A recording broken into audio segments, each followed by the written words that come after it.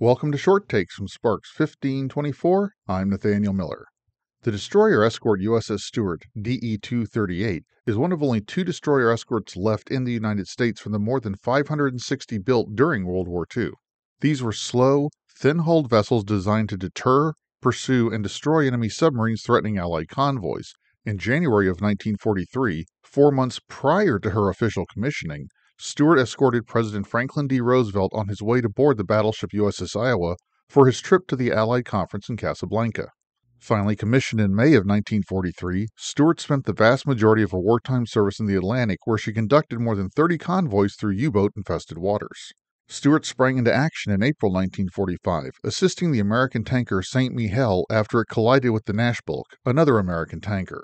It was evident the tanker was in danger of exploding. Stewart's assistance enabled the fire to be extinguished, saving the St. Mihiel. Decommissioned in 1947, Stewart was donated to Texas in 1974, joining the submarine USS Cavala, SS-244, in Galveston Seawolf Park on Pelican Island. Sadly, both vessels were neglected for so many years that the Navy considered reclaiming and relocating Stewart, while the Galveston Parks Board suggested scrapping both vessels. Public outcry saved the ships, with the resulting series of events giving birth to the modern Galveston Naval Museum. Today, both vessels are landlocked, buried up to their waterlines to protect them against hurricane damage, and both are open for self-guided tours. The Galveston Naval Museum's website is linked below in the description. Check out this small but lively naval museum in southern Texas that tells some of the more obscure but critical stories from World War II. This has been Short Takes from Sparks 1524. Have a great Navy day and go do great things.